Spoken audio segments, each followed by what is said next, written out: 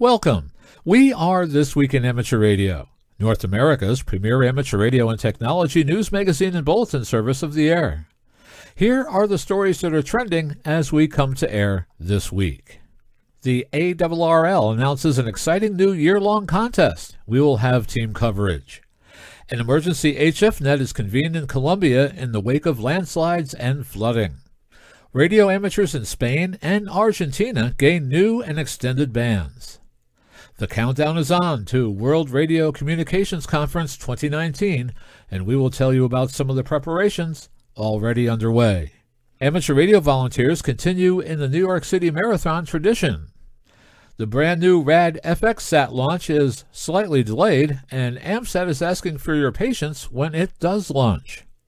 And Ofcom in the United Kingdom is concerned about spectrum interference from wireless power distribution harmonics. We'll have the story. These headline stories will come to you in a moment, along with this week's special features. We'll visit with Bruce Page, KK5DO, and get an update from AMSAT and what's new with all those amateur satellites in orbit, including the new one that's ready for launch. Our technology reporter, Leah Laporte, W6TWT, reminisces about radio when he was a kid and discusses what you need to know about modems and routers. Australia's own Onno Benschop, VK6FLAB, will be here to help you hear all those weak signals. We will have part one of an interview with Warren Pugh, KC9IL, who will discuss HF digital modes, including the ever-popular FT8. And our tower and antenna expert, Greg Stoddard, KC9RP, will be here to discuss how to perform a pre-winter inspection on your tower and antenna installation. All this is straight ahead, as edition number 976 of North America's premier amateur radio and technology news magazine and bulletin service, This Week in Amateur Radio, takes to the air right now. Reporting from our headquarters studio facility, Studio 2, here in beautiful downtown Albany, New York, where it's getting really cold outside, I'm George Bowen, W2XBS. And reporting from our news bureau in Syracuse, New York, I'm Chris Perrine, KB2FAF. And reporting from our news bureau just outside Albany, New York, from the Geek Cave Studios, I'm Rich Lawrence, KB2MOB. Reporting from our news bureau in Fayetteville, Arkansas, where brrr is the word of the day, I'm Will Rogers, K5WLR. And reporting from Sydney, New York, where my VFW post is preparing to step off in parade for Veterans Day, I'm Don Hulick, K2ATJ.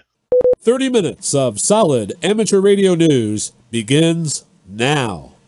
Leading off this week's news comes word of a new and exciting operating event, which will kick off on January 1st, 2018 at 0000 UTC, New Year's Eve in U.S. time zones, when the ARRL International Grid Chase gets underway. With more details on this exciting new operating event, we go to Carla Pereira, KC1HSX, reporting from ARRL headquarters. The year-long event hopes to build on the popularity of the highly successful 2016 National Parks on the Air. The objective is to work stations in as many different Maidenhead grid squares as possible, and then upload your log data to ARRL's Logbook of the World. Logbook of the World registration is free, and it costs nothing to participate. The Maidenhead grid square system divvies up the entire globe into 324 fields, each containing 100 grid squares that are 1 degree latitude by 2 degrees longitude in size. With 32,400 potential grid squares, it's not unlikely that anyone will run out of challenges, even though some grid squares are in areas that are uninhabited or difficult to access. Once you get active in the chase and start uploading your log data, each new grid square contact confirmed through Logbook of the World will count toward your monthly total. Getting started is simple. Turn on the radio and just call CQ or a CQ grid chase, or listen for others doing the same. Make a contact, exchange grid squares, log it, and move on to another. At the end of each month, your totals on the grid chase leaderboard will reset to 0, although the system retains these to determine top finishers in various categories at the end of the year. Any contact you make in 2018 can count toward your chase score. It doesn't have to involve an exchange of grid squares. As long as the other operators also participate in Logbook of the World, you'll get credit automatically when they upload their logs. This means that contest contacts also count, as will contacts with special event stations or other on-air activity that uses Logbook of the World to confirm contacts. Some radio amateurs live in sparsely populated grid squares, and if you're in one of these, you could find yourself handling a pileup. Expeditions to hard-to-reach or rare grid squares undoubtedly will evolve. You also can travel to one of those grid squares yourself. There are no restrictions on modes or bands except 60 meters. Satellite contacts are valid for the chase as well. You'll find complete details online at www.arrl.org/AIGC2018. I'm Carla Pereira, KC1HSX. John Morris, G4A and B, came up with the locator system, which the VHF working group adopted in 1980 at a meeting in Maidenhead, England, thus the term Maidenhead Grid Square. If you don't know your grid square, David Levine, K2DSL, has an online calculator. Just enter a postal address, zip code, or a call sign, and his site will tell you the grid square for that location. For example, enter W1AW and the site will return FN31PR. For the purposes of the ARRL International Grid Chase, though, just the two initial letters and the two numbers that follow are all that you need to know. Some vehicles or handheld GPS units can be set to display when you are in a particular grid square. Apps are available for smartphones or tablets, such as HamSquare for iOS devices or Ham GPS for Android devices. As all contacts are uploaded to Logbook of the World, participants may use their contacts toward other ARRL awards, in addition to the overall monthly and annual grid chase recognitions. These other ARRL awards include the grid-based VHF-UHF Century Club and Fred Fish Memorial Award, as well as Worked All States, WAS Triple Play, DX Century Club, and Worked All Continents. Complete details of the ARRL International Grid Chase will appear in the December 2017 issue of QST. The digital edition is available on Friday, November 10th.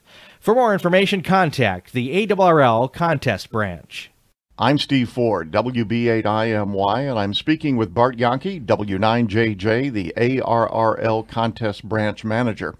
And Bart, coming in December, QST, the digital version of which will be released today, there's a big announcement about a grid chase. Can you tell me anything about that? Yes, starting with January 1st, 2018, we're introducing the ARRL's International Grid Chase.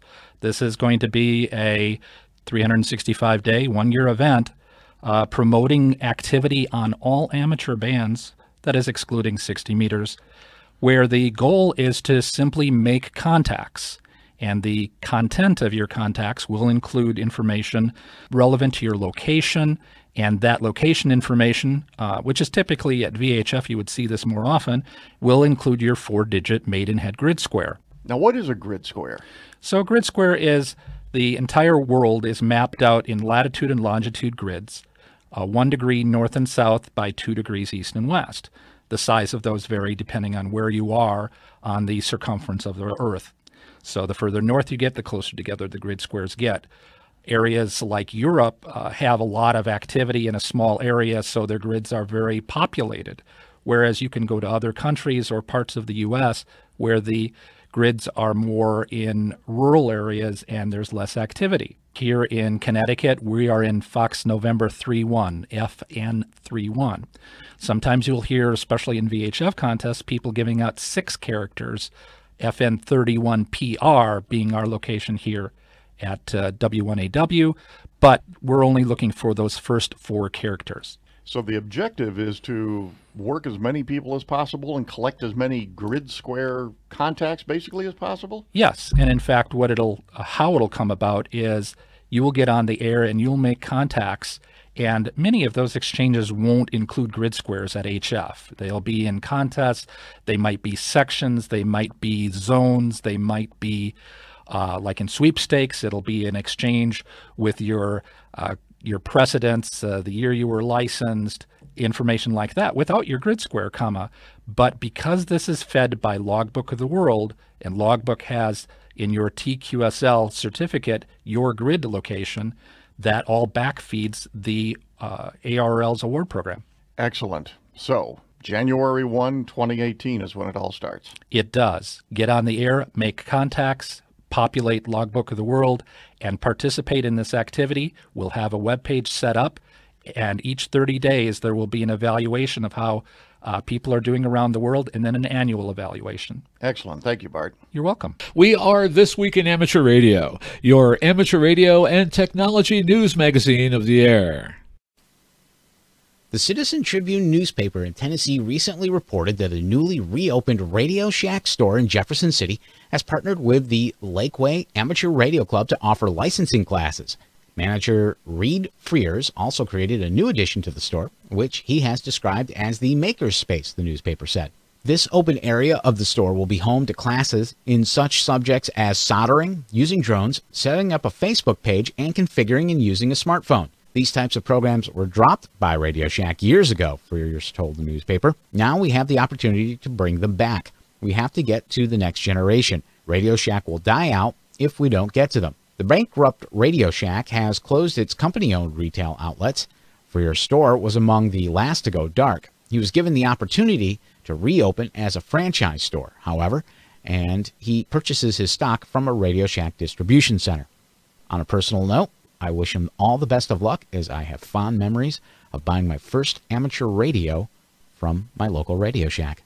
Radio amateurs in Colombia have been put on an orange alert and an HF net activated on 7.117 megahertz in the wake of an avalanche of mud and rocks November 8th on the La Playa River on the town of Corinto. The incident at dusk has caused between 26 and 30 injuries in the resulting flood of water and debris in the small town some 60 kilometers southeast of Cali. The emergency network of radio amateurs in Cali and Popayan are working together at this time to keep the risk management authorities informed about injured and missing people and temporary shelters, said Juan Manuel Yanguas, HK5AKN, Director and Coordinator of the Emergency Service at Liga de Radioaficionados de Cali. We continue monitoring and will inform about more risks. Yanguas said the Corinto Hospital has been evacuated and a hospital facility has been set up in a camp in the city's principal park, and the population is being evacuated to higher ground. Relief agencies have evacuated the community to the village of San Rafael. The spreading footprint of the avalanche has destroyed 2 homes. 4 people are reported missing so far, and 6 communities have been affected. The Colombian, the Beach, Esmeralda, Carrizales Village, Pedregal, and El Tablón Village. Some 60 families, about 300 people in all, have been affected. A half-dozen injured have been taken to the Coliseum, which had been activated as a shelter, and a crisis room has been installed at the Corinto Fire Department Command Center. The ARRL Executive Committee reviewed plans to implement recommendations by the Entry-Level License Committee when it met on October 14th in Hartford, Connecticut. At its July meeting, the ARRL Board of Directors called for work to go forward on a plan to pursue additional HF digital and phone privileges for technician licensees.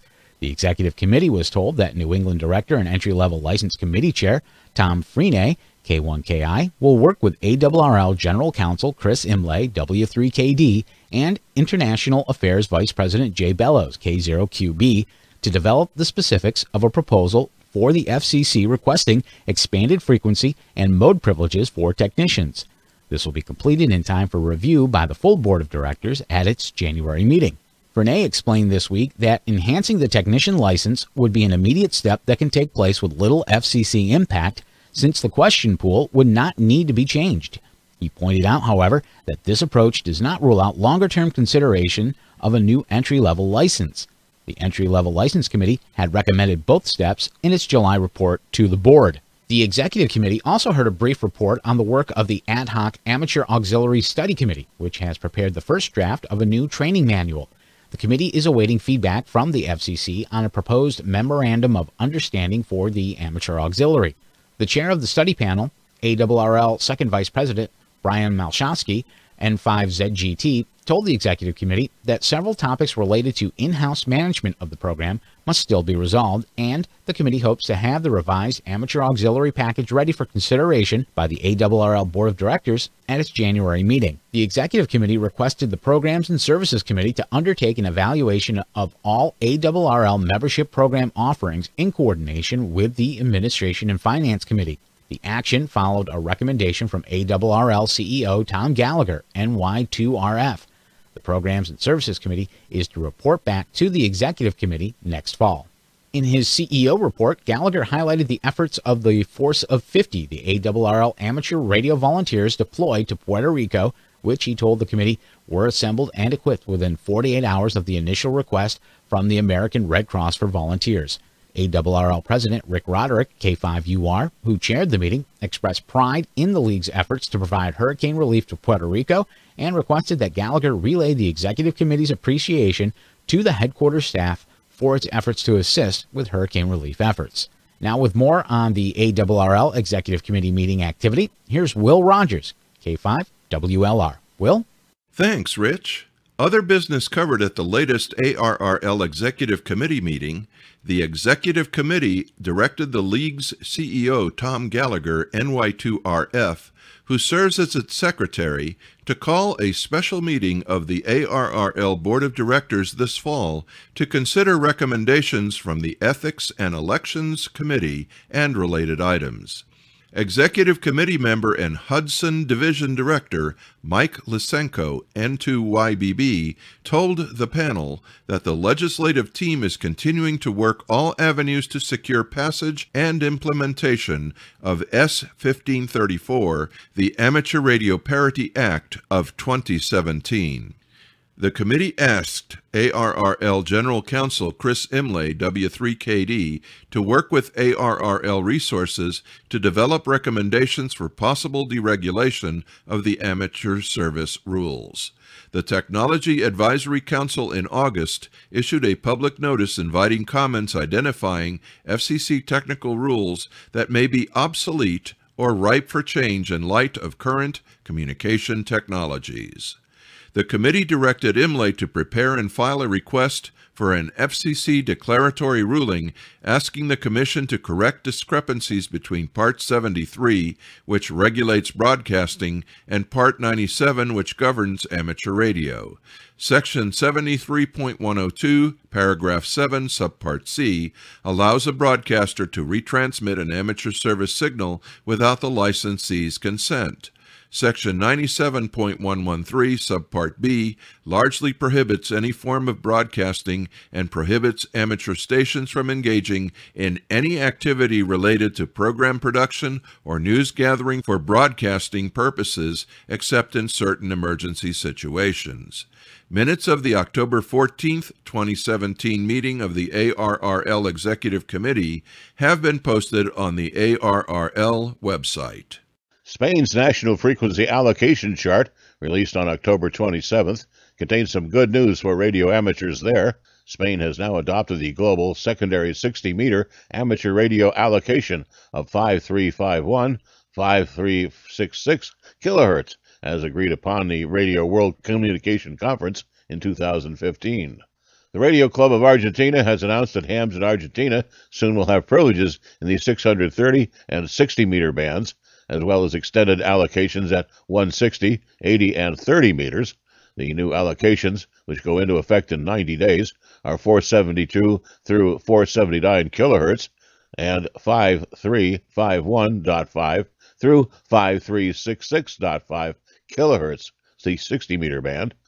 Hams in Argentina will also be permitted to use the 1800 to 2000 kilohertz in the 160-meter band, 3500 through 4000 kilohertz in the 80 to 75 meter band, and 10,100 through 10,150 kilohertz in the 30 meter band, the same allocations available in the United States. You're listening to North America's premier amateur radio and technology news magazine of the air.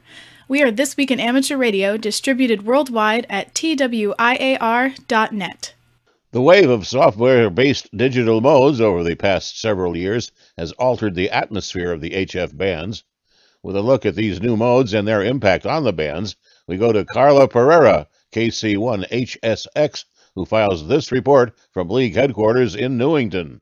Some suggest a popularity of modes that make it possible to contact stations neither operator can even hear has resulted in fewer CW and SSB signals on bands like 6 meters and 160 meters. Traditional modes require far more interaction and effort on the part of the operator. The newer digital modes, not so much. The recent advent of the still beta quick FT8 mode, developed by Steve Franke, K9AN, and Joe Taylor, K1JT, has brought this to a head. Some now wonder if FT8 marks the end of an era and the start of a new, more minimalist age. Joe Taylor told ARRL this week, quote, "We've been as surprised as anyone about the rapid uptake of FT8 for making QSOs on the HF bands. SSB and CW are general purpose modes. They are good for rag chewing, DXing, contesting, emergency communications, or whatever. FT8 and the other modes and WSJTX are special purpose modes. They are designed for making reliable, error-free contacts using very weak signals. In particular, signals that may be too weak for the more traditional modes to be usable or even too weak to hear." Close quote. Taylor notes that the information exchanged in most FT8, JT65, and other digital mode contacts is little more than the bare minimum for what's considered to be a valid contact. In addition to call signs and signal reports, stations may exchange grid squares and acknowledgments. As Joe sees it, FT8 won't replace modes such as CW or SSB. However, he said, quote, "Nevertheless, it's clear that, at least in the short term, many hams enjoy making rapid-fire minimal QSOs with other hams all over the world using modest equipment. For this purpose, FT8 shines." Close quote. I'm Carla Pereira, KC1HSX. Radio amateurs recently commented in response to a top band reflector post in which Steve Ireland, VK6VZ, averred that because of FT8 160-meter DXing has changed, perhaps forever, in recent weeks. Ireland says he downloaded FT8, but just couldn't bring himself to use it on the air. "My heart isn't in it," he wrote. "My computer will be talking to someone else's computer, and there will be no sense of either a particular person's way of sending CW or the tone of their voice. The human in radio has somehow been lost." In his blog, Stephen McDonald, VE7SL, compiled not only Ireland's posts, but some of the responses to it, although not identified by name or call sign. One commenter suggested that the game-changing aspect of FT8 is that those who typically operate CW or sideband will gravitate to FT8. The amount of activity on the FT8 frequency of any band is phenomenal, the commenter observed. A few complained that no skill is involved in making contacts using the computer-based digital mode. Another suggested that FT8 is already falling victim of its own success, with too many stations crowding around the designated FT8 frequencies. Others were more philosophical, with remarks along the lines of this one: "It's allowing people to have smaller stations the opportunity to get on and use their radios and a computer to make contacts they would never have been able to make. This is great fun for ham radio." In a related lightning talk at the 2017 ARRL TAPR Digital Communications Conference earlier this year, ARRL contributing writer Ward Silver in 0AX challenged his savvy audience to develop a keyboard-to-keyboard mode between FT8 and PSK31 that would support casual and competitive operating, be more interference and noise tolerant, and be usable by those with compromised stations and antennas. He also challenged his listeners to develop a smart spectrum display that would identify signals by mode, so amateur radio could move away from the practice of setting aside specific frequencies for digital modes. Brian Rawlings, VE3QN, Radio Amateurs of Canada's Special Advisor, is in Geneva, Switzerland, attending preparatory meetings for the 2019 World Radio Communication Conference, or WRC-19, until Friday, November 17th. The current meetings are the fourth of a series of meetings which will continue until just before WRC-19, now scheduled to be held from October 28th to November 22nd, 2019. Preparatory meetings are usually held at the International Telecommunication Union headquarters in Geneva and are usually of 2 weeks in duration. This time, Brian is attending as a member of the Canadian delegation and also as an expert consultant for the International Amateur Radio Union. Preparatory meetings primarily prepare documents on the agenda items identified for the upcoming WRC. They are in turn preceded by meetings and the submission of documents from the participating administrations, for example, Canada through its authorized government agency, the Department of Innovation, Science and Economic Development. The RAC representative is made a member of the delegation by invitation, and Brian's role is to advise on amateur issues. The principal amateur radio issue is the international authorization of the 50 to 54 megahertz band in ITU Region 1, Europe, Africa, and the Middle East. Canada has submitted a contribution to this meeting indicating no concerns about interference to the Canadian users, who are, of course, radio amateurs, since 50 to 54 megahertz is a primary allocation in Canada. Indeed, Canadian amateurs would welcome harmonization of the 6-meter band worldwide. In addition to Canada, there are amateur delegates in Geneva, this time representing their individual delegation and/or the IARU, and they come from the United States, the Netherlands, the United Kingdom, Germany, Japan, Norway, Brazil, and Australia. These meetings are also debating an expansion of the frequencies, powers, and deployment of radio local area networks in the 5 gigahertz range. Canadian amateurs have a secondary allocation here in 5650 to 5925 megahertz, which we already share with the primary users, principally meteorological radars and with ISM Wi-Fi. Also warranting close attention is an agenda item proposing frequencies for wireless power transfer, for example, charging cell phones and significantly larger devices, including vehicles.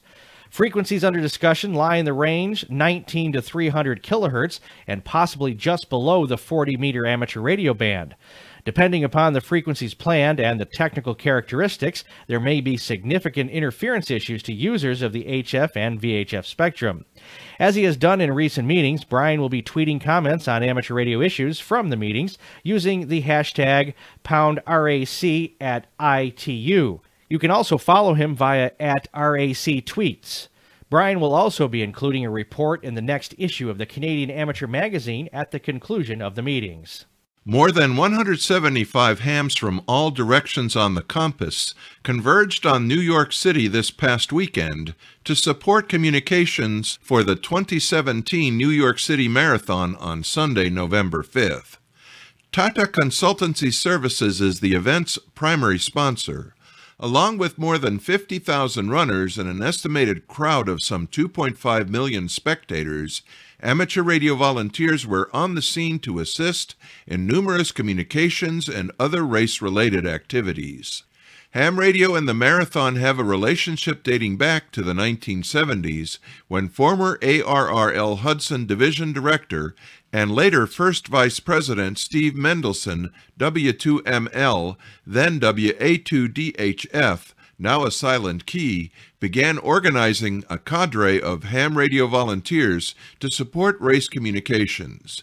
In an era before cell phones and widespread deployment of digital mobile radio, Mendelson and his volunteers provided a major share of the communications, logistical, and organizational support for the growing event. Over the past decade and a half, as the marathon has become more and more prominent as a major international athletic gathering, dependence on amateur radio has been partially supplanted by non-volunteer paid resources. Hams still staff all 26 mile stations along the route, along with medical facilities set up near most mile stations, as well as a large communications center in Central Park. Amateur radio operators act as course marshals, closely observing the participants, calling in for medical assistance, relaying logistical requirements, and, in general, lending a hand as needed. When a runner drops out of the race, even for a short period, hams alert medical resources and advise NYPD officers nearby. A downed runner may get a bottle of fluids, a package of high-sugar candy, and the jacket of a ham volunteer draped over his or her shoulders to protect from a chilly shock. The task of marshaling all the ham radio resources for the New York City Marathon falls to Deb Kerr, KC2GPV, who succeeded Mendelson as Amateur Radio Communications Director for the NYC Marathon. This past weekend, she was on her game. We are This Week in Amateur Radio, your amateur radio and technology news magazine of the air. And now with the latest technology news and commentary from Petaluma, California. This Week in Amateur Radio is proud to present Leo Laporte. The time is now 2 a.m. in Bakava, Belgian Congo, the home of the Jungle Telegraph.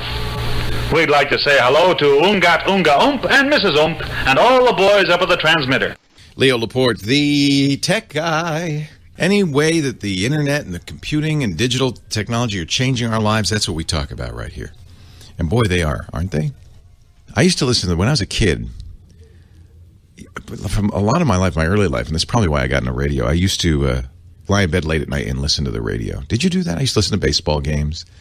I remember in 1969, I was lying in bed, and we lived in Rhode Island, and I was hearing about all the kids. I was 13. I was hearing all about all the kids going up to Woodstock, how the roads were jammed. And I was thinking, I wish I were going to Woodstock. Then you'd have to do it at night because you couldn't quite get it, but I used to tune in WOR in New York and listen to Gene Shepard late at night. The great radio legend. Then later, when I was in college, I would actually get up, and this is for a college kid unusual. I would get up at 6 in the morning. Didn't have class, but I wanted to listen to Imus in the morning on WNBC. Reverend Billy Saul Hargis and all of the characters he used to do in that. But I think that's, you know what, now that I think about it, that's probably why I got into this business. My mom, bless her heart, 83, has started posting pictures on Instagram. I tried to get her into Snapchat. But couldn't quite get her into Snapchat, but she got Instagram, and she's been posting, and she posted a picture of me as a probably 4-year-old kid, and I'm wearing, for some reason, I don't know, I guess I liked hats at the time, and I'm sitting in front of a record player holding 45s and playing records. And she said, yeah, you were doing this even when you were a baby. I always thought if I were born in an era before radio, I'd probably been a preacher. That's probably the closest thing, right? Every Sunday. See, I preach every Sunday, but I preach the gospel of technology. Technology, put your hand on the computer. So many people suffer with internet that is not good. And it's not the problem. Now, sometimes I admit absolutely could be the problem of the internet service provider. And pity the poor DSL provider because they're riding on top of 2 little copper wires that were designed for scratchy phone 90 years ago. And the fact that they're getting any data down that pipe of any speed at all is kind of amazing. But that's DSL technology. But, you know, if you have bad wires in the house, if you have bad wires outside the house, all sorts of things can happen. It can be horribly unreliable. So, of course, if you have DSL, you know, it's hard to diagnose. All you could do is rely upon the kindness of your internet service provider and hope that internet service provider is a good ISP and will look at the wires and say, oh yeah, we see where the problem lies. If it lies in your house, it gets more complicated because they're not really responsible for the wires in your house. In fact, you may remember when you got phone service and you got DSL service, they may have offered you a in-house insurance plan, an in-house wiring insurance plan, so that, you know, you pay $1 a month or whatever, and they guarantee to fix the in-house wiring if there's problems, because that's a nightmare. And I don't know if you've ever gone outside to look at the phone block in your house and the wires coming into that, and you could see why it's amazing you're getting a megabit, let alone 5 or 6 megabits per second over that. So DSL, you know, struggles a little bit because of that. Distance from the office, quality of the copper, inside and out. And then, you know, service providers vary greatly. They also vary greatly in their willingness to support it. However, if I were going to make a rule, a general rule about where internet service falls down, most of the time it's the router. And obviously this means just more than 51% of the time, or 50, whatever, 60, probably 70% of the time. It's not all cases, but the router is one of those things people they think of it as an appliance, they set it, they forget it, they have it for years, they pay no attention to it. And if you have discovered that internet problems can go away if you reboot the router, By the way, if you call your internet service provider, it's the first thing they'll say. Reboot the router, unplug it, plug it back in. And if that fixes it, your router may be at fault. Sometimes seeing if there's new firmware and downloading it could fix it, but most of the time not. Most of the time it's just worn out. They do wear out. They get unreliable. They're cheap. And as I mentioned, you should get a much better router in general. Most people are suffering with a bad router more often than anything else. Of course, the internet service providers kind of exacerbate the problem because they very often will give you the router with the cable modem, often in one box, which means it's not very good to begin with, and then they charge you $5 a month for it. They rent it back, and they never update it or anything. They just wait till you complain. That's why, in general, what I recommend is, if you must, use the DSL modem provided by the provider, but not their router. Use your own. Go out and get your own better router. Get a modern router, an A, B, G, AC router. That's your. This is why people don't. So the Wi-Fi technology is 802.11. The first one that came out was just 802.11, and then there was B, then there was A, then there was G, and now it's AC. Those are the different standards. AC is the most modern. So if you get an AC router, it'll do all the other ones. And you're going to spend more than you think and by the way, I think it's worth it. You're only going to buy one of these routers every few years. And how much do you spend a month on your internet service? I mean, and how much of an annoyance is it when it goes out? Really annoying. You wouldn't buy a water heater that only worked 3 hours a day. You wouldn't buy, this isn't a utility. You want it to work. There is a whole category of newer, very costly Wi-Fi routers that work differently than the traditional.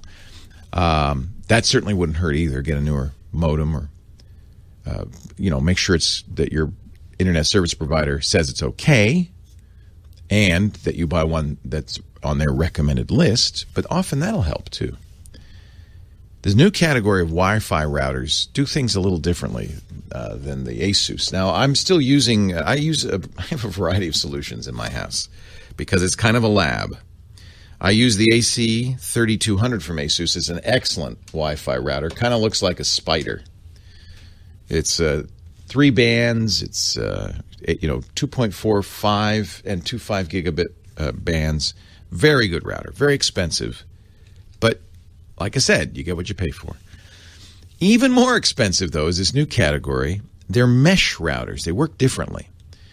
In the past, if you had bad Wi-Fi connectivity as you get more distant from your access point, you would put an extender in. And ASUS and Linksys and Netgear and everybody sells these. But they kind of work. They don't work great. And so, but you could kind of expand the footprint of your wireless access. In theory, these guys only go about 150 feet. In practice, even less because there's walls and all sorts of materials in between you and your access point, and it's sometimes hard for them to get through. So an extender will help, but I'm really starting to be interested in this new category. It's unfortunately extremely pricey. Eero was the first, EERO. So you put a base station unit in, and then 2 satellite units. I've found this to give me the best wireless footprint I've ever had. I mean, to the point where I can be halfway down the street and still on my Wi-Fi. Certainly covers my whole yard and the house and everything. But very, very pricey.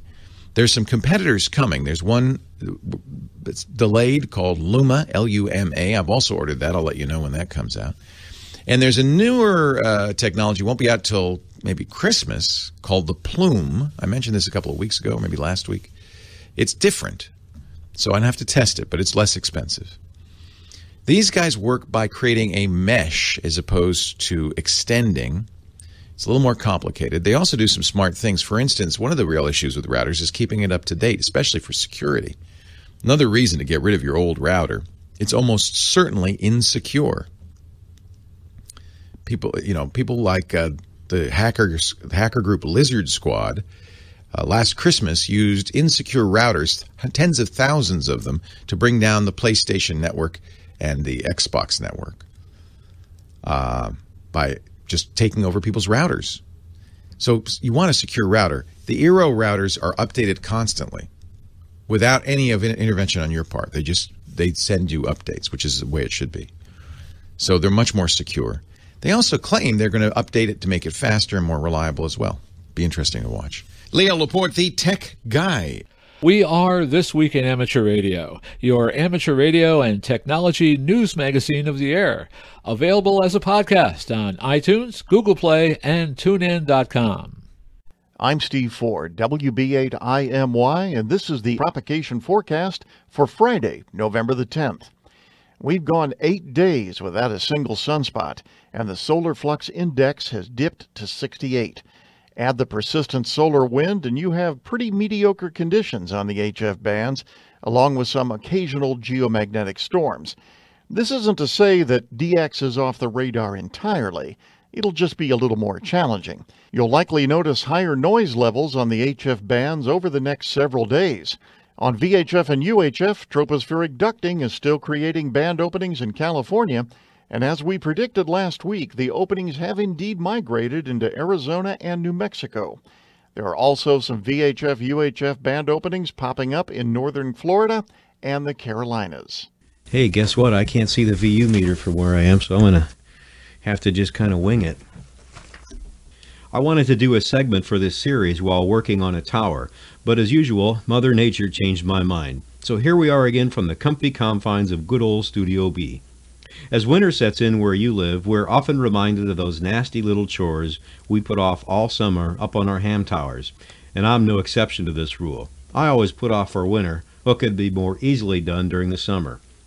The fall is actually a good time for tower work. In many parts of the USA, there are predictable dry spells during the change of seasons. The slowing of grass and weeds gives us a good chance to inspect the tower base bolts, clamps, and any grounding hardware. This is also a good time for spraying a good amount of herbicide around tower bases, grounding systems, fences, guy anchors, and other tower parts. It's also a good time to look down on the ground around the base of the tower for any parts that may have broken off during the summer storms that you may have not noticed from a distance. It's a good idea to always keep the tower base area free from debris and junk, so anything falling from the tower is immediately visible. Tell the person that mows the grass to always watch for stuff on the ground. Keep it picked up and report anything he finds on the ground. A clean gravel ground cover around the tower base is in your best interest as a tower owner or tower user. So go outside tomorrow and clean up everything around the base of the tower. Make sure everyone else that works around the tower does the same thing. This is one of the best ways to notice problems before they appear on the radio waves. This is the season for a final trip up the tower for a pre-winter inspection of the antennas, feed lines, waterproofing, and of the tower hardware too. Take the basic tower work tools, antenna work tools, and coax installing, securing, and waterproofing items too. Take your time and check every clamp, every coax connection on all sides. Jiggle everything with your hand to inspect for tightness. Be careful not to grab any active antennas while doing your annual inspection. It is not uncommon for things to vibrate loose during the year, and this may be your last chance to climb for months or more. So take care of it before winter's worst weather gets here. Sometimes that last climb of the year is during light rain or wind. I'll climb during some wind, but prefer not to. Sometimes I don't have a choice. If you're a once-a-year climber and have never gone up in a stout wind and are easily made seasick, you may want to reconsider climbing in the wind. On an unguided, self-supporting tower in the wind, the tower sways around, which causes you to feel dizzy and wobbly. When you're on the tower, above the tree line, there are no references around you to let you know that you're moving. And since the tower and you are both swaying at the same rate, while the tower may actually be swaying several inches, it looks like you're sitting perfectly still. This optical illusion can make your head spin or feel dizzy. If you're used to it, there's no problem. But if you're easily made nauseated and you're only holding onto the tower with your hands, it could cost you your life if you suddenly had to vomit while climbing. So if you're the kind of person who gets motion sickness easily, you may want to avoid climbing during winds more than a gentle breeze. Just be patient and wait for better weather. Remember, tower work at any height can easily become deadly. Clear, sober minds must be in charge. Money spent on books, videos, and climbing gear is well worth the investment. This is Greg Stoddard, KF9MP, reporting for This Week in Amateur Radio. And now with this week's satellite update, here's Bruce Page, KK5DO. RadFxSat or Fox 1B will launch on November 14th. About 60 minutes after deployment or 140 minutes after launch, the satellite will start sending the initial beacon and transmitting RadFxSat Fox 1B safe mode, and repeat this every 2 minutes. When the AMSAT engineering team sees nominal values from the telemetry, the satellite will be commanded from beacon mode into safe mode. If you do not hear the full ID stating safe mode, then the satellite is still in the beacon mode. It should only take the command team a few days to fully check out the health of the satellite, and then the transponder will be made available. When the satellite is turned on for amateur use, the uplink frequency is 435.250 MHz with a PL tone of 67 Hz, and the downlink frequency is 145.960 MHz. Don't forget to adjust for Doppler. When you look at the little 10 cm by 10 cm by 11 cm cube, it is hard to believe that many hams put thousands of volunteer hours of their time into making the satellite. You can visit AMSAT.org for more information on this satellite and the others that are launching soon. This is Bruce Page, KK5DO. Foundations of Amateur Radio. This week I'm going to talk about a digital mode you can use with any amateur license, or even without an amateur license. You can set up your radio, hook it to a computer and the internet, and after installing some software, you can join the weak signal propagation reporters. So how do you start? What does it do, and how can it help you? First of all, WSPR, pronounced whisper, is a way of encoding information and transmitting it across the spectrum. At the other end, a radio receives that signal, sends it to a computer, where a piece of software attempts to decode and then log it. This digital mode, invented by Joe, Kilo 1 Juliet Tango, is one of several modes that are gaining popularity across the amateur radio community, because the beauty of this mode is that it's so unobtrusive that you're unlikely to actually hear it if you were to tune to a dedicated whisper frequency. If you want to find out what your station can hear, you can set yourself up as a dedicated receive-only station and report your findings to a central database, where others can share your information and learn what propagation is like at that particular point in time. Of course, it also means that you can use the same information to learn what propagation looks like in your neck of the woods, with your radio and your antenna setup. There's even an option that allows you to have your radio automatically change frequency, known as band hopping, and listen for whisper signals across the bands that you allocate. If you like, you can go to the whispernet.org website right now and do a search for my call sign, Victor Kilo 6 Foxtrot Lima Alpha Bravo, and see what stations I've heard since I turned it on. Go on, have a look, I won't mind. My station is set up to do band hopping across all HF frequencies all day and night. And during the grey line, it only listens to 80 meters, 40 meters, 15 meters and 10 meters, since those are the frequencies my license allows me to transmit on, and I'm particularly interested how they work at sunrise and sunset. You might have heard me before talking about how the noise at my home is atrocious. Nothing has changed. It's still abysmal, but whisper signals are coming in and being decoded. If you want to do this, you'll need a radio. Any radio will work. A computer with a microphone socket and a way to pipe the audio from the radio into the computer. I'm using a 3.5mm male plug to 3.5mm male plug. You don't need a fancy audio interface, you're only listening. If you can connect an interface cable, your computer can also change frequency for you, but that's not needed to get started. Make sure that you turn the volume right down before you plug anything in. Connecting a headphone output directly to a microphone input can blow up the port if you're not careful, and Whisper doesn't need much in the way of volume.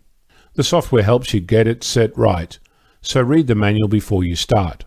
Once you've set up your radio and your computer, you can watch the signals coming in on a waterfall display, a graphical representation of the audio and frequency that shows strong signals in red and no signal as blue. You'll find that turning up the volume too high will actually reduce the ability to hear signals. I'm keen to learn what I can hear and how many stations my simple 10-meter vertical antenna can hear across the amateur radio spectrum. I'd love to hear your weak signal stories and see what you can hear. As I said, it seems I'm becoming a shortwave listener after all. I'm Ono, Victor Kilo 6, Foxtrot Lima Alpha Bravo. You're listening to North America's premier amateur radio and technology news magazine of the air. We are This Week in Amateur Radio, distributed worldwide at twiar.net. I'm Will Rogers, K5WLR. Ham radio is all about experimentation and doing new things. And if you just look at the amount of excitement that has grown around FT8, it's really been phenomenal. That's Warren Pugh, KC9IL, who has worked the world digitally using FT8, the newest craze in amateur radio digital modes. Rains Hapali, KC9RP, spoke with Warren via Skype about FT8 and the evolution of digital modes in general. PSK31 was developed, I believe, in the late 90s by Peter Martinez, a UK ham. That was probably one of the early popular digital modes. There have been other digital modes before that, but for whatever reason, PSK31 became fairly popular because it's chatty. You can do more than just name, rank, and serial number. And that took off through, the 2000s. And I think I got on probably 1999. And that was probably the most popular. There are these other modes, some of which were invented by the same guy who invented FSQ, for example, the Fast Simple QSO. But all told, there's probably a couple of dozen or so of these digital modes that are out there. And some of them have variations of speed and data rates. For example, one of them's got 5 or 6 different choices in the one mode, depending on how deep into the noise you want to try to go. But the JT modes, the first one was JT65, and that was released in 2003 by Joe Taylor, intended primarily for meteor scatter and moon bounce. He was a fan of that. So that was his first one. But actually, his software, the WSJT, was not viewed to be very slick. There was actually another fellow out in California who developed a product called JT65HF that more people used. And in fact, that's what I used. So I didn't start using Joe Taylor's software till maybe 5 years or so ago. JT65 was the first one. And then in 2012, he released JT9, which has significantly narrower bandwidth, a little bit better sensitivity, maybe a dB or two. But it also offered longer duty cycles. For JT65 is a 1-minute cycle, and in that minute, you're transmitting for about 47 seconds, and then the last 13 seconds, your computer is decoding, and then you're going to decide what are you going to do next. Am I going to answer this guy, or am I going to send the signal report? But it offered cycles from a 5-minute QSO to up to a 30-minute cycle. So if you've got all day to make a contact, you can do that, but it can get significantly deeper into the noise. So that was probably the most popular of the Joe Taylor modes since 2012. And then this year, the release of FT8. It's not a JT, it's an FT. If you go look at the JT65 and the JT9 segments of the band, you wonder where everybody went. And they've gone to the FT8 segment. I started experimenting with FT8, I think it was in July of this year when the beta release became known. Testing was going on for a number of months before that, but it leaked out that this version of WSJTX was available for download. So I, along with probably hundreds or more, downloaded it, fired it up, and we were already familiar with how it worked because of the JT65 and JT9. So the learning curve was very easy. One of the principal complaints with JT9 and JT65 is with that 1-minute transmit and receive cycle, and since you're only exchanging basic information like call sign, grid square, signal report, 73, it can take about 5 minutes to complete a contact. And a lot can happen in 5 minutes. The bands can change, especially on the VHF bands. An opening could close. So there was a kind of a groundswell for something quicker. FT8 uses a 15-second transmit and receive cycle. So you can complete a full FT8 QSO in a minute and a half. So that lends itself better to the VHF modes where the bands are changing quickly, but also to the rest of us who are a little ADD and, come on, let's get this contact done with so I can move on to the next. So it speeds it up a lot, and I think that has had a lot to do with it. It's not quite as sensitive as JT9 and JT65, but it's close enough that it still works extremely well. How is it that FT8 is so much faster? And not knowing everything that's going on under the hood, I think what Joe Taylor did was change the way the data is being transmitted and being validated. For example, with JT9 and JT65, the transmission has to complete before the software starts to decode what was sent. My understanding is in FT8, some of that work is being done during the transmission. So the time delay from when the transmission's completed and the decoded information shows up on your screen is much quicker in FT8. I believe the way he's been able to make it faster is to streamline the way the decoding is going on, so that several seconds, maybe up to 5 seconds, that was required with JT9 and JT65 had to be quicker, because with FT8, the transmission is 13 and a half seconds out of the 15. So it's very quick turnaround in between transmissions. So part of it is that decoding is going on during the transmission and just improvements in the algorithm that he used. And again, not familiar with what goes on under the hood, but he was able to make it quicker. But the one thing I have noticed is the requirement for computer CPU has been greatly reduced. I've found that a little netbook with a 1.4 Atom processor can decode all 20 or so signals in the passband very efficiently. You know, that little laptop could not do that with JT9 and JT65. So he has reduced the processing power required to do the decode. He has given the computer a head start. And when you combine all those, it allows that decode to happen much quicker. And he's just shortened the amount of time needed. JT9, JT65 had a 47-second transmit cycle. And I got to believe that that data was being repeated over that 47 seconds to accommodate maybe fading or band noise or what have you, where now it's being accomplished in a 13-second cycle. All these efficiencies that Joe put into the protocol has resulted in being able to make it 4 times faster. One of the real benefits of the digital modes is the fact that you can establish a contact with someone, even though the conditions may be not just marginal, but practically non-existent. That's a great point. I think one of the main draws of digital modes, certainly it's very appealing to the younger hams in the hobby. As soon as you involve a computer, there's this instant magnetism. But from a practical standpoint, you can work much weaker signals. And the implications for hams who don't have the ability to run big antennas and high power. Think someone who lives in a homeowners association controlled environment where you can't put up a big wire or a big vertical, and you need to have something more stealth. That 10 to 15 dB advantage over more traditional modes can make the difference between making a contact or not. If you look at a number of signals that the software grabbed over the course of an hour, what modes could you work these people? If you were only trying to work single sideband, you would only be able to get maybe 7% of those signals. Only the very strongest ones, because single sideband really only works at about plus 5 dB signal to noise. So only 7% if you're a sideband person.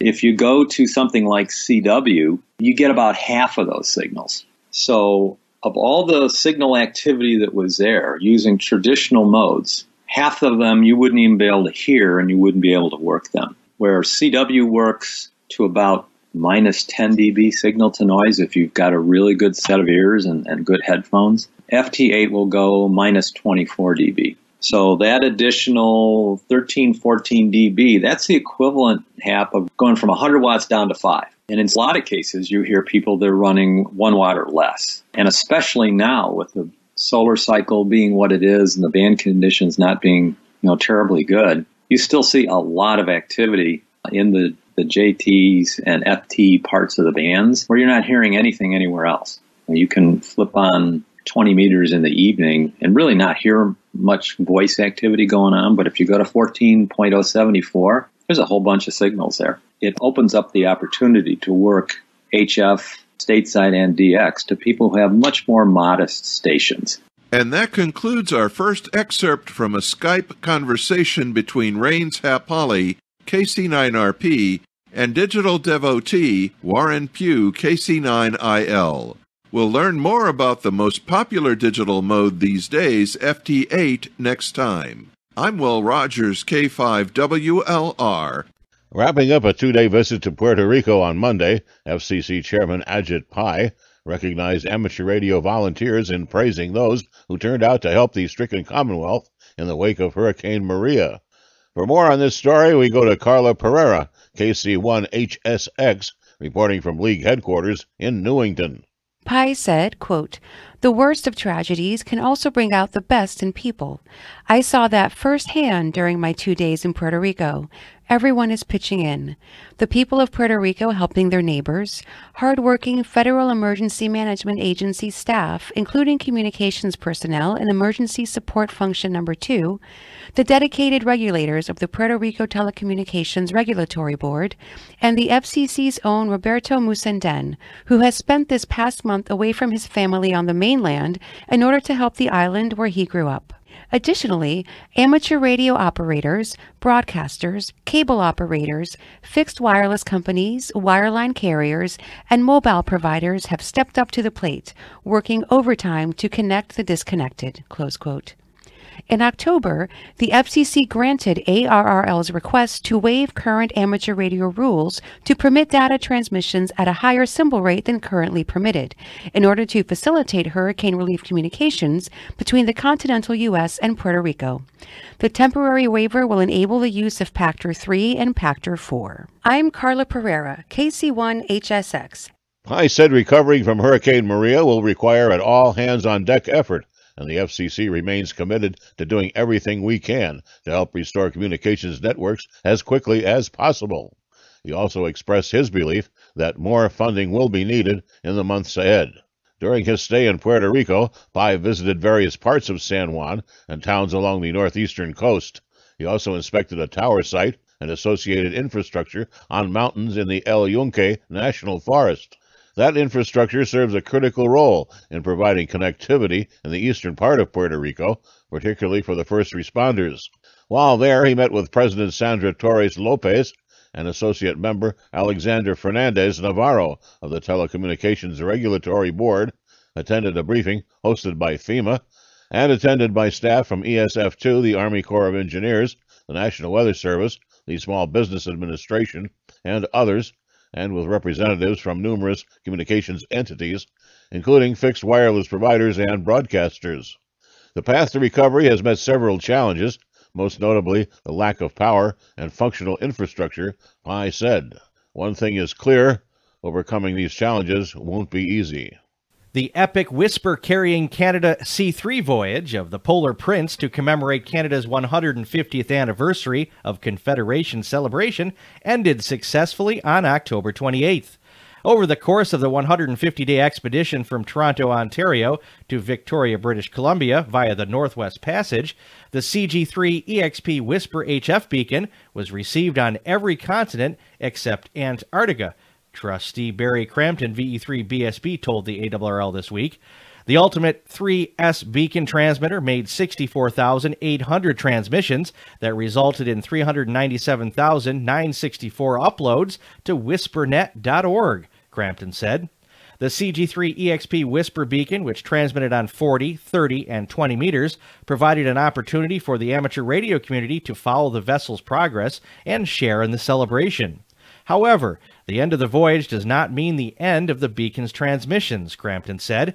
The CG3 EXP beacon will likely remain on the air as the Polar Prince returns to the east coast of Canada via the Panama Canal. The deadline for Radio Amateurs of Canada, Canada's C3 Expedition Award submissions, is November 30th.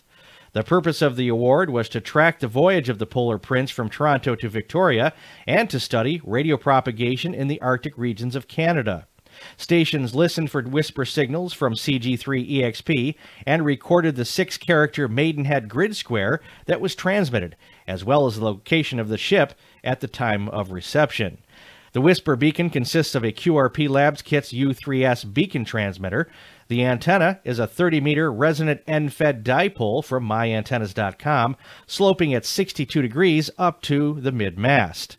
Earlier this year, Crampton explained that the Polar Prince did not carry a full-blown amateur radio station because of logistics, space, technical requirements, and the fact that many other groups also wanted their research projects on board.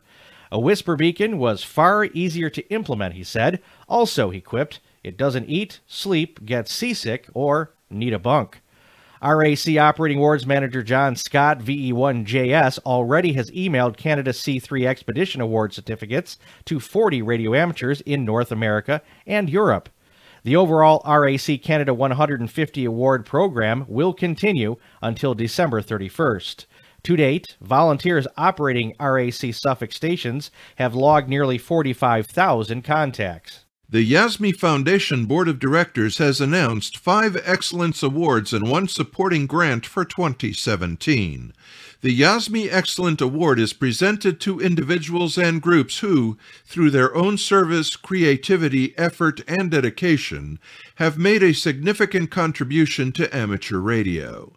Their contribution may recognize technical, operating, or organizational achievement.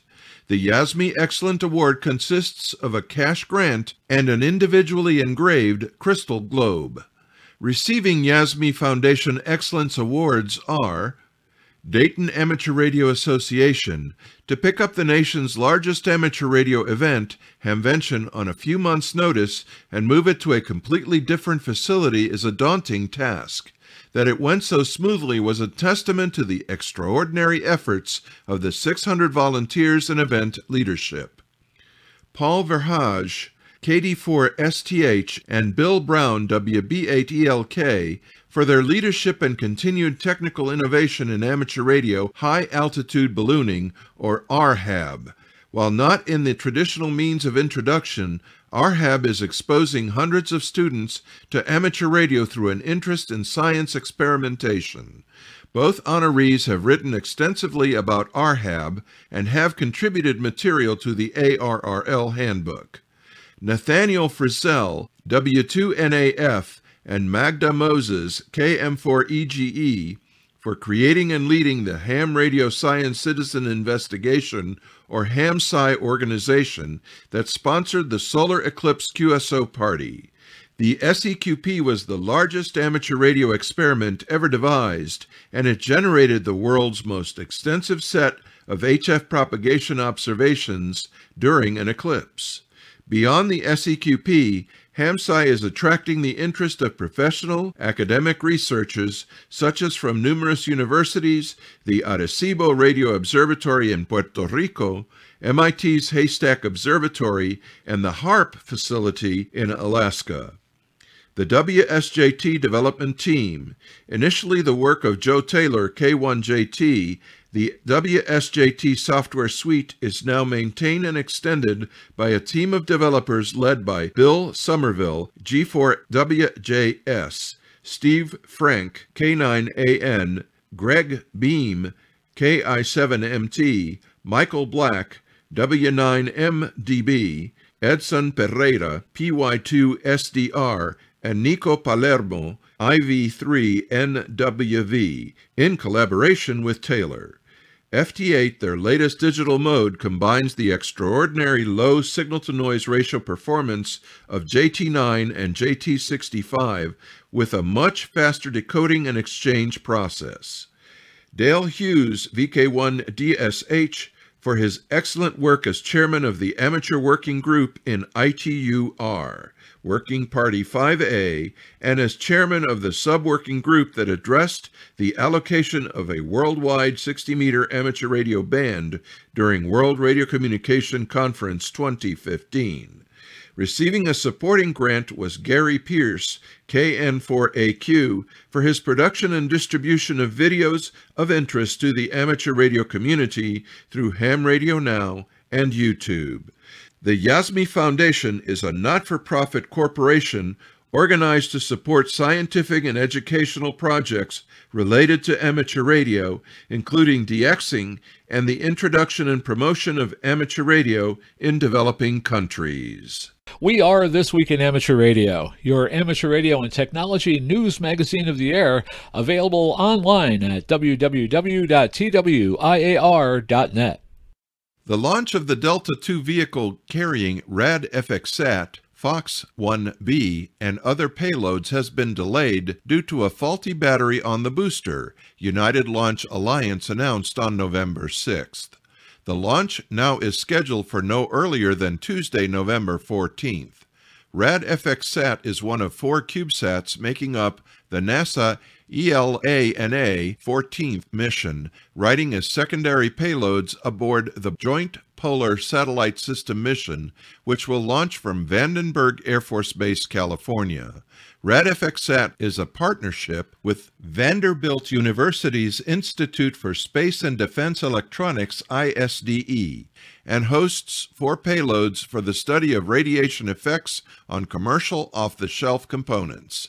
It will carry a Fox 1-style FM UV repeater with an uplink on 435.250 MHz, 67.0 Hz CTCSS, and a downlink on 145.960 MHz. Satellite and experiment telemetry will be downlinked via the DUV subaudible telemetry stream, which can be decoded using Fox Telem software.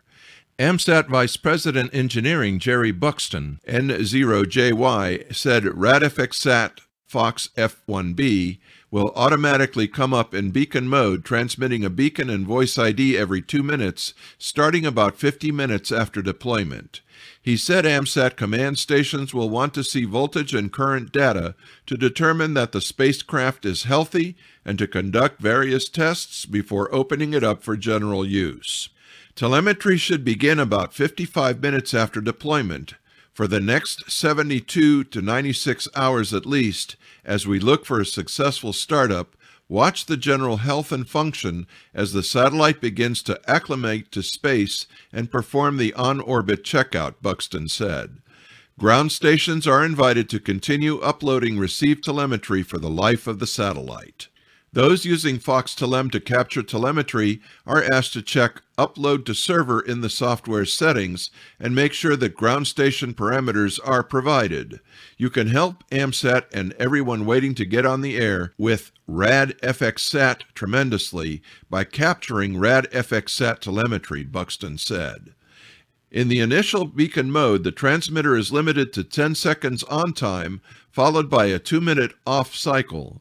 If we are seeing good data from user telemetry data, it is likely when it comes over the U.S. for the first good pass, we will command it from beacon mode to normal safe mode, which then puts RadFxSat in full but still safe mode operation and transmits a full 2 frames of telemetry, Buxton said.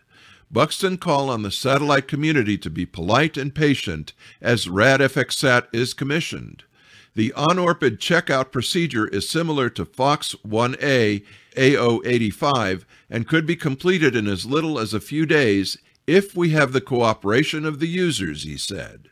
It is very important, not to mention just plain good amateur operating practice, to refrain from using the transponder uplink so we can do the on-orbit tests, including when we turn on transponder mode for testing. I can't stress enough the importance of this cooperation, not just for us but for all users, simply having a little patience so we can conduct the tests as quickly and accurately as possible. Buxton said AMSAT would make it broadly known when the transponder is available for general use. If you hear someone on the transponder, please don't assume that it is open for general use, he said. Check the AMSAT website, Facebook, Twitter, to be sure you're not accidentally jumping in and unwittingly interfering with the commissioning process. And finally this week, amid growing concerns about the RF pollution that can be caused by wireless power transfer technology being utilized in the UK, Ofcom produced a report on the electric bus system used in Milton Keynes. The system is operated by the number 7 bus service being used in Milton Keynes, or MK. The electric buses have 8 in total and are charged from a standard cable supply each night when in the bus depot. During their normal daily service, running between Bletchley Bus Station and Wolverton via the MK Central Railway Station, they park for between 10 and 15 minutes at each end of the route. During this time, they lower a vehicle-mounted induction loop over 4 induction pads set in the roadway. This procedure uses a wireless power transfer, or WPT system, to induce a charging current in the lowered induction loop plate. The frequency of operation of the WPT is between 15 and 20 kilohertz, and the charging is done at the rate of 120,000 watts, using 4 30 kW plates set in the road surface. It's understood that very tight control of the alignment between the vehicle and the charging plates is required in order to reduce the level of radiated harmonics. The report notes that a section of out-of-band spectrum with a raised noise floor was observed between 4.2 and 7.7 megahertz. The source was not believed to be associated with the WPT, but there appears to have been no attempt to pinpoint the cause. The IARU is concerned that wireless power transfer technology can cause harmful interference to radio communications. If you missed any of today's edition of This Week in Amateur Radio on your local NETA repeater, why not download us or stream us to your favorite digital device?